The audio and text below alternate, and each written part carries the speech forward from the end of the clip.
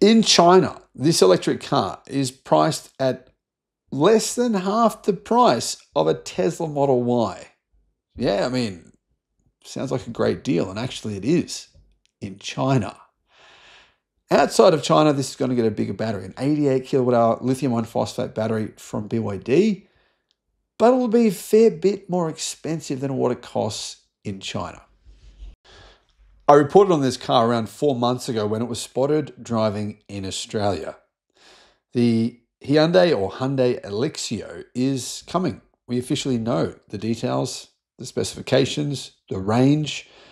We've got a pretty good idea on pricing too, and it might maybe disappoint you a little bit. At least the internet is not happy with Hyundai. Even though the pricing hasn't officially been revealed, it seems like the world thinks Hyundai are charging too much for their electric cars. I've been reading comments today on this car, and people seem to think that Hyundai's EV strategy is not going to work in the long term because the Chinese are making cars that are better at lower prices. Don't know if you guys agree with that, but let's have a look at these details and see if that's accurate here. YouTube's new algorithm means that you're often not getting all of our videos in your feed. There's 7,500. I'm pretty sure you're probably not seeing a lot of them. In the description, there is a link to our newsletter. Click on that and you can get an update every day of all the latest news in the electric car industry. Hello, my friends. Welcome to the channel. I'm Sam Evans. You're watching the Electric Viking. Guys, it's great to have you with us. This car, I actually don't mind it. I think it's pretty good. And in a lot of ways, I prefer this over some EVs currently on the market. I do think, based on the estimated pricing, it's going to be too expensive, but you never know. Maybe it's going to surprise us.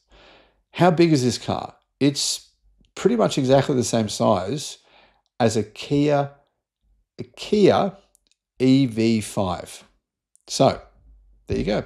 It's a Kia EV5, but it's not actually a Kia EV5. It's quite different, in fact. Anyhow, this will be built in China. So sorry guys in the US, you guys won't be getting this car, but it will be going to many markets around the world, including Australia. It's going to be built by Beijing Hyundai or Beijing Hyundai. The Hyundai Electio mid-size electric SUV is going to sit between the Kona Electric and the Hyundai Ioniq 5. So that'll be the hierarchy. It'll be the Kona Electric, then the Electio, and then the Ioniq 5. Pricing, though, is an issue here because the price currently of the Kona Electric in Australia, at least, is $54,000. It's cheaper than that in the US, but it's 54,000 Australian dollars. So that's about 30,000 US dollars. The price of the Ioniq 5 is around about 70,000. So for this to be, say, sit between those two models, this would have to be 60,000 Australian dollars, meaning it's got to be competing with the Xpeng G6, the Zeekr 7X, the Tesla Model Y. All three of those cars are better specified than this car. But anyway, let's have a look at the other details first, before I'm getting ahead of myself here maybe.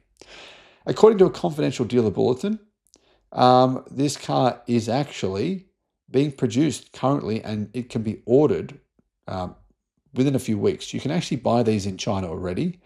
In China, it starts at 16,500 US dollars. That's for the shorter range version. But the longer range version in China is about 20,000 US dollars or about 30,000 Australian dollars.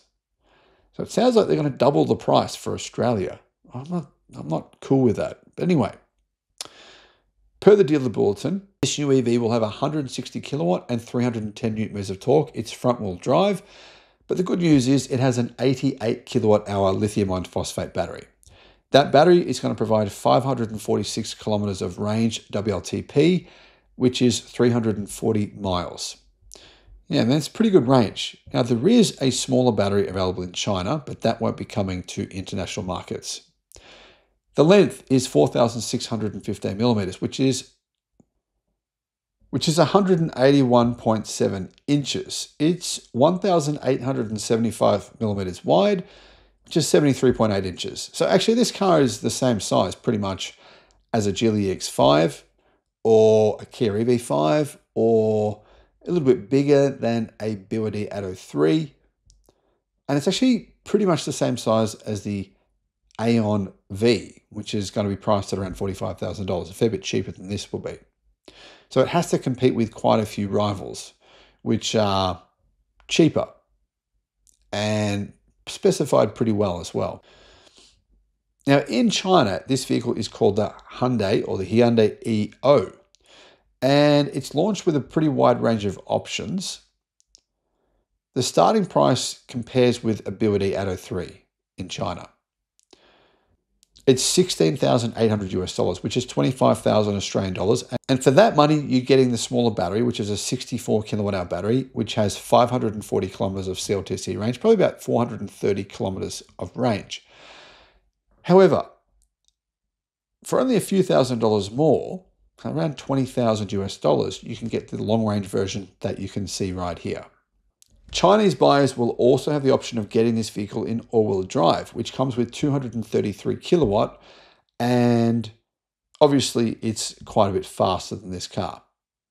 The Elixio will have a pretty large 27-inch infotainment display in the center of the dashboard, and apparently 29 different storage compartments, including a sliding privacy box. Depending on the version, the new SUV is offered in China with an 8-speaker Bose sound system, a panoramic sunroof, dual wireless phone chargers, hands-free power tailgate, heated steering wheel, heated seats, ventilated and power adjustable front seats, and there's some pretty good safety and driver assistance technology available, including lane centering, navigation-based adaptive cruise control, and Hyundai's blind spot view monitor, plus a surround view camera with a transparent chassis mode.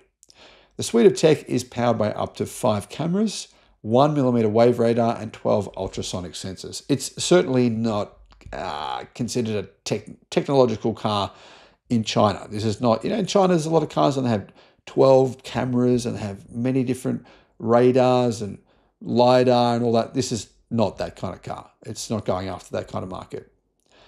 Anyway, this will be the first EV from Hyundai to be built in China and sold outside of China. And this will allow them to avoid the heavy tariffs that they get on Ioniq models imported from South Korea into China. So, there's some pretty big tariffs on EVs that are made in South Korea in China. And the truth is, realistically, Hyundai is kind of in some degree, a dead brand in China. They don't really sell many cars there. So they're hoping that this will kind of revive the brand a little bit. And I think it will. At this price, I think it could sell in China for sure. So these are all the details we know so far. I thought I'd share with you guys some of the responses to this car and some of the responses that I'm talking about that have been kind of echoed by the internet. Someone said, thanks, but no thanks. We will just buy a Chinese brand without any middleman markup. So they're basically saying this is not really a real Hyundai car. It's a Chinese brand car from Beijing Hyundai, which is a joint venture between Beijing and Hyundai. So, yeah, I mean, they've got a point there. And I think it's a pretty valid point because, for example, the XPeng G6, it's currently $57,000 for the long range with an 87 kilowatt hour battery. It's got 570 kilometers of range. It's got 300 kilowatt charging speed. It's much more technologically advanced than this car. It's much bigger than this car. It's basically better in every single way than this car. And it's going to be cheaper than this car. And you can get one now. So that's an option. That's certainly an option. Obviously, the Zeekr 7X, you could say similar things about that car too. And you can even say that about the Tesla Model Y, really. A lot of people are saying they think it's really ugly. I actually don't mind the looks. I mean, it's not a car that I'd personally buy, but I think it doesn't look too bad. What do you guys think about the looks? They're saying, here's a comment, this really smacks of a cheaply built EV aimed solely to help Hyundai achieve a price point in Australia, but at the expense of quality. Probably why they don't want to apply Ioniq naming to the car. I'll be surprised if this car is actually any good. So quite a few people liked that comment. I'll wait for the review, but it's going to need to be cheap or it'll have no chance, said a response to that comment. Sure is ugly too, fugly, but that's subjective. So yeah, I agree that it looks subjective for sure. Some other people said, they've commented and said the interior is a really bad color, snow white, and it is very white on the inside. I've got to agree.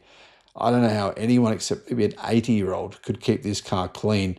You'd have to just never use the inside, have anyone else sitting on the inside.